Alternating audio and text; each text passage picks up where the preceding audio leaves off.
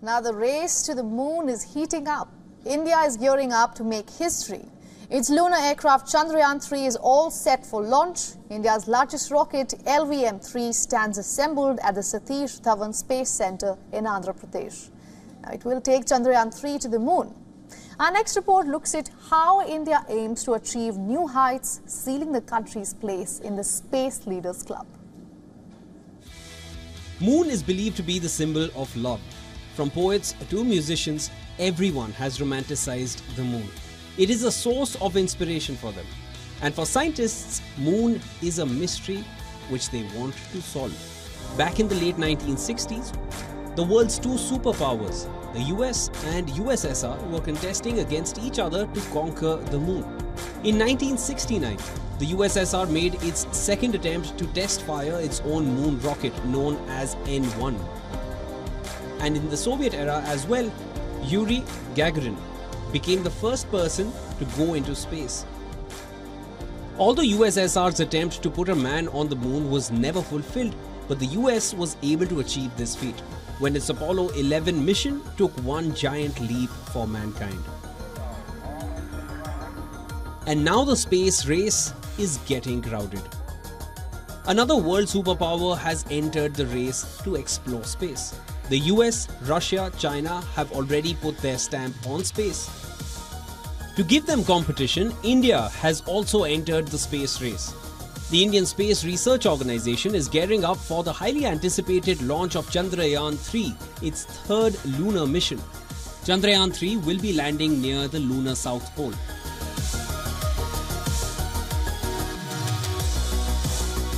The South Pole of the moon remains largely unexplored. It poses difficulties that no other missions have faced. But India is ready to take the challenge head-on with Chandrayaan-3. It will also become the fourth country to conduct a soft landing on the moon.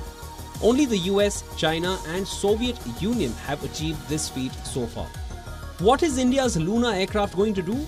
It has three main objectives.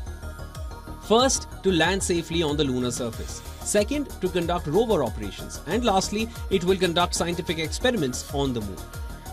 Now, Chandrayaan-3 will deliver a lander and rover to the lunar surface. The rover will explore, take samples, collect information for 14 Earth days. The moon mission is going to cost ISRO only 615 crore rupees, that is around $75 million. Hollywood space movies like Interstellar and Gravity were more expensive than this. ISRO is known for its low-budget space missions. India's Mars orbiter Mangalyaan was a massive success in 2013.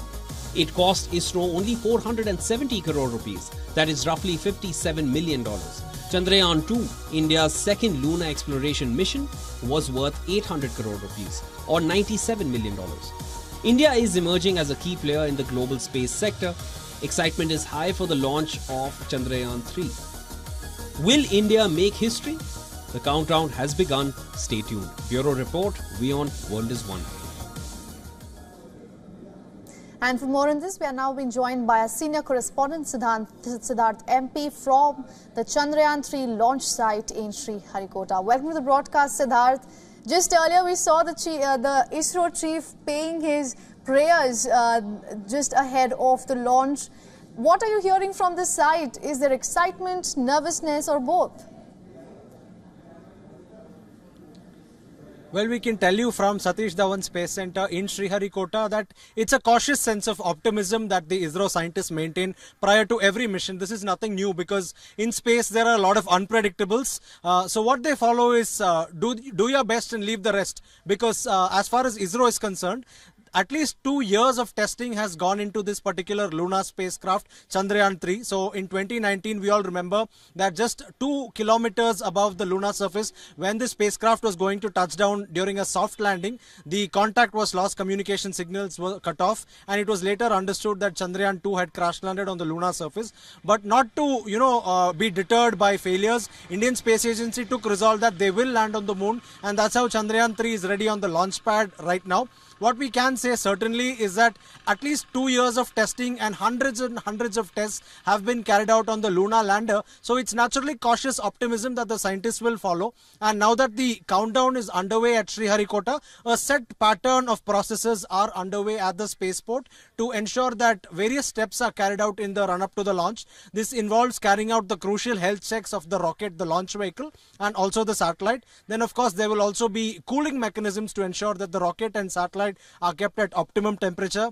In addition to that, in the run-up to the launch, there will also be the filling of liquid fuels that happen. Electrical systems and mechanical systems will undergo their final checks. All of this is underway at the spaceport, and as far as our scientists are concerned, they are on the job. They're doing what they do best. They're focusing on the mission, because now that the rocket is at the launch pad, much of what happens now is left to computers and for automated systems to do, because once the rocket is brought to the launch pad, thereafter human intervention is very minimal. They just have to monitor the systems and take the decisions at the right time.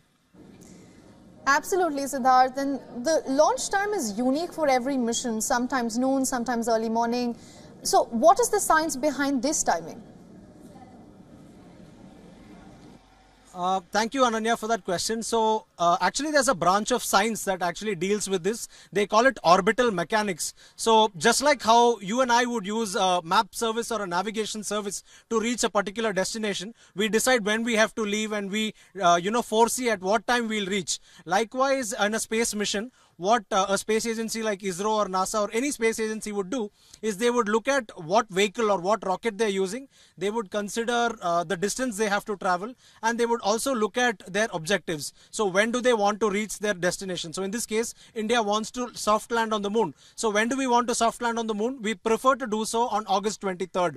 And we prefer to do so on August 23rd because at that time the lunar day begins, or the daytime on moon begins, and sunlight is available at the landing site. So that's exactly when we want to land. So the calculations are done backwards. So if you want to reach on August 23rd, ISRO has a handful of dates that they calculate very appropriately, and down to the minute this time is decided, because we all know now that there are thousands and even lakhs of objects orbiting space, orbiting Earth right now. They are called space debris, right? So these are old satellites, these are rocket parts. So even launch time down to the minute and second is decided such that when the rocket is launched at that time, its complete travel path in space is free of any obstruction or free of any space debris. So that is why each launch has a very unique time. And of course, it also depends on the dynamic factors such as the position of the sun, dynamic factors such as the position of the destination. So moon is at a certain distance from Earth today, but around August 23rd, it will be at a certain distance. So all of these factors are considered, and it's a lot of complicated science calculations.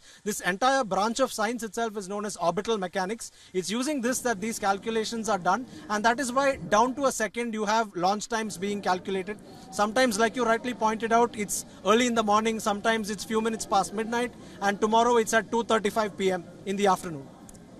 All right, as you said, Siddharth, space is extremely unpredictable for scientists, and it's also very complex for viewers. So thank you so much for breaking it down word by word and what it means. Thank you so much for getting us all those insights. We will be coming back to you as and when the launch happens.